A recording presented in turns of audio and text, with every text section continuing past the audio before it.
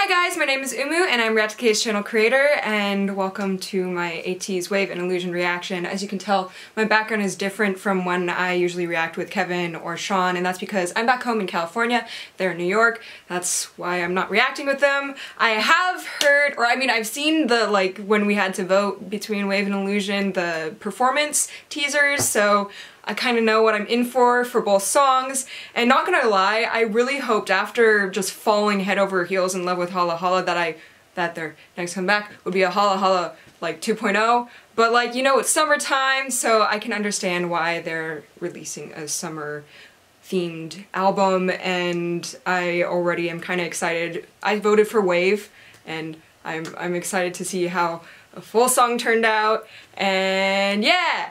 Let's listen to Wave first, since that one title track. 3, 2, 1. I like the muffled octaves in the voice. That might be something that's looped throughout the song. Oh. Oh!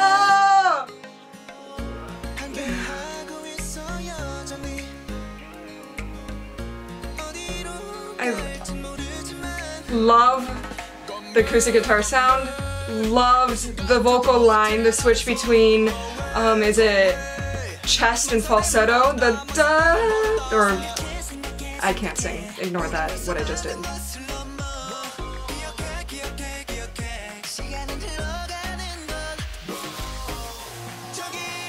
Okay. Texture change.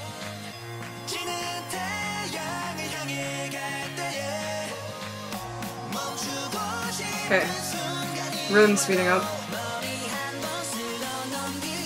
Scale-like melody. Hey! The tropical dance track.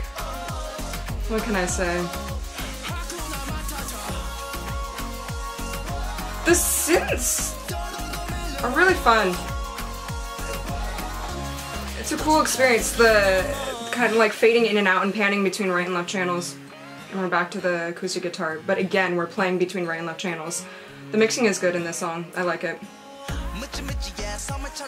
Now we're back in center. We had that instrumental moment where we kind of were jumping between, you know, different effects on each side of our ears, and then now everything's more centered, and we still have some things panned hard right and left.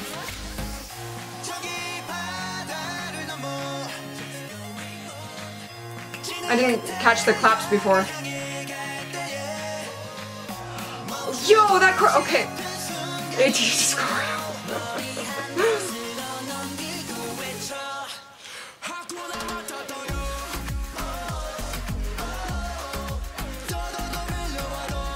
This song has a lot of layers.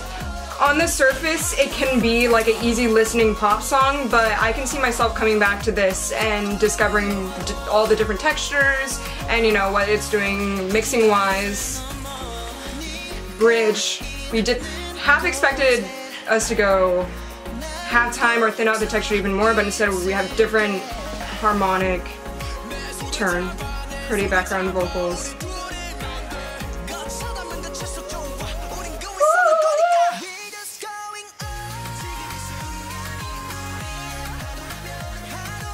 Bum, bum, bum, bum, syncopated progression.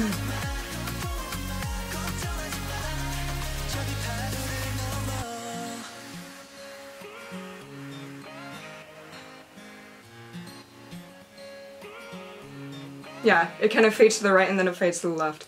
I wonder how many guitars they tracked. I'm talking a lot about audio mixing because that's what stood out to me most in this track, was, you know, the instrumentals, the layering, and how it played between our right and left ears if you're, you know, listening to it on stereo. But yeah, that's what mainly caught my eye first listen, and I love the soundscape. They had enough changes rhythmically and texturally between sections, so I didn't get bored of too much of repeated material. Thing about Ateez, I saw them live when they were in New York City, and at that time I only really liked Pirate King and Hala Hala. Like, I really liked those songs. The rest of the songs was like, okay. Because my first listen, I don't find as many things to analyze. I'm not absolutely intrigued. But then I saw them perform, and I was like, okay, I am obsessed with every single track now. I love their first 2 albums in full just because of their performance made me view the songs in a different way, especially their choreography. I think their choreography is mind-blowing. 17's my favorite, like, choreography boy group of all time. Ateez is getting hella close. Really, really hella close. Twilight's my obsession. The choreography for Twilight is gorgeous, and in this song they had a point at which, was it Hongjoon? Someone was like, you know, they were like walking on members and it made such a cool shape. I'm obsessed when like choreography.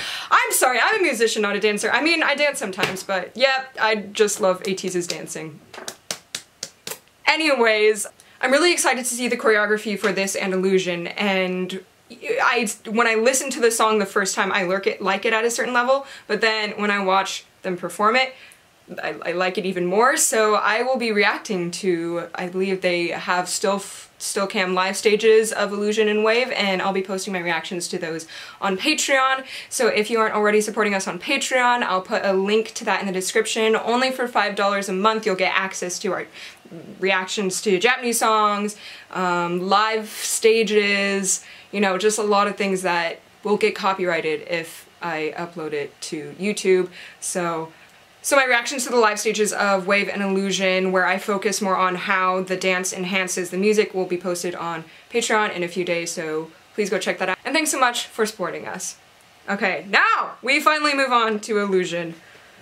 This one I originally was kind of turned off because of the amount of autotune, but I talked to Sean, who is in charge of the Classical Composer Breaks Down the K, it's a long title, series on this channel, and he said, you know what? I think they're on the verge of... Wait, let me quote him. Wait, shoot, we were chatting on a document. No, I can't quote him. What did he say? Because we erased our conversation. Oh! He said something like, they are on the verge of doing something better than normal. Revolutionary? Something like that, with their autotune, using it creatively instead of just for a specific sound or something. Because I always have mixed feelings about autotunes. I prefer, you know, just their voices. I love Ateez's vocal timbres, and so when they, you know, they add a lot of autotune, I'm like, but I love your real voice. But I understand that it is used for stylistic vibes type stuff. Okay! Okay, finally. 3, 2, 1.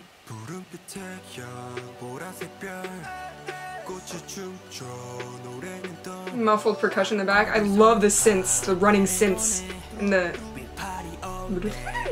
kind of sparkling. Oh, are we pirates again? Okay, okay, y'all, I had this prepared.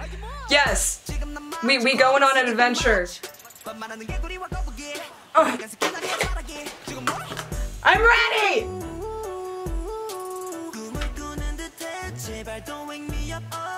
I like the new bass sound that they added in.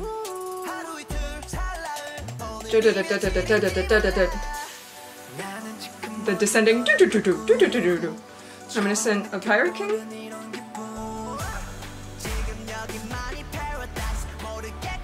Oh damn, that added a lot of depth. And, okay. Okay! The bass line is more active than I thought it would be. Duh, duh. Nice! Oh! It's much more active and not just hitting like 1-5-1-5 or like 2-1-2-1. Cause in like dance track drop type songs, usually if we have a giant loud bass part like that, sorry for talking over you, Mingy, it usually just drones one note or just flips between two. We have that was a lot of movement and flipping between more than just two notes. Nice thirds, vocal harmonies.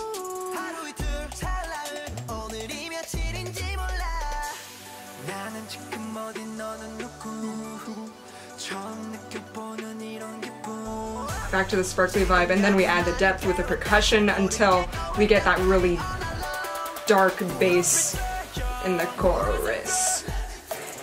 Okay, I like this. I like this.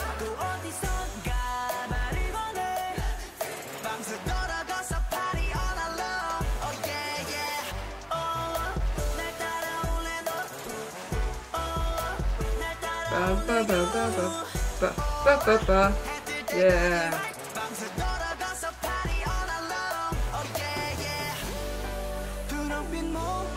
Yeah. Oh, this is a good section.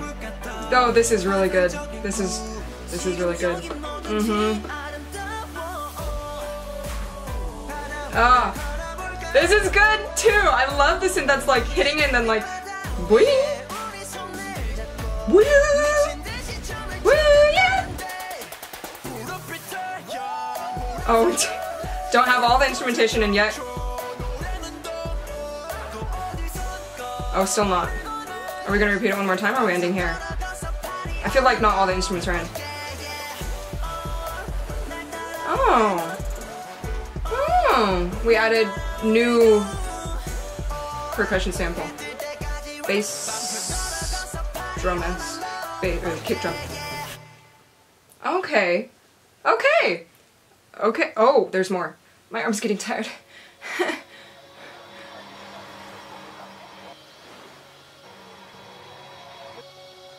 Yeah. Wow.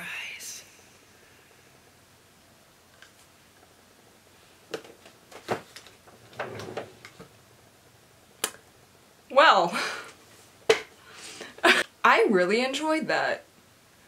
So, some of their past title tracks, like Treasure or Say My Name, I felt like between the sections, it's a little jumpy. What I love about Pirate King is I feel like that even though there are so many different grooves, this style is still knitted together throughout.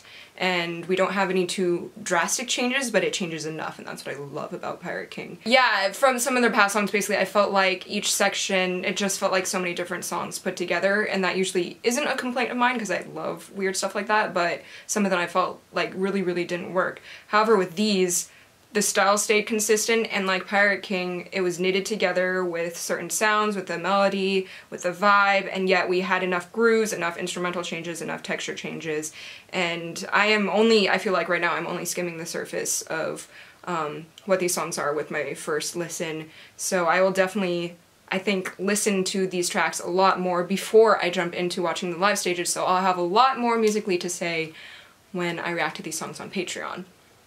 So yeah. Thanks for watching my reaction, guys. Ateez extremely intrigues me. I am very, very interested to see where they're going, and I'm no longer complaining about not getting Holla Holla 2.0 because I enjoyed these songs, and not quite sure if I'm going to do an album first listen yet or not. I'll check out little bits and pieces of the B-side songs to make sure I have exciting stuff to say about each song before I decide to do a first listen, so can't promise one yet, but maybe. Thanks for watching. Bye.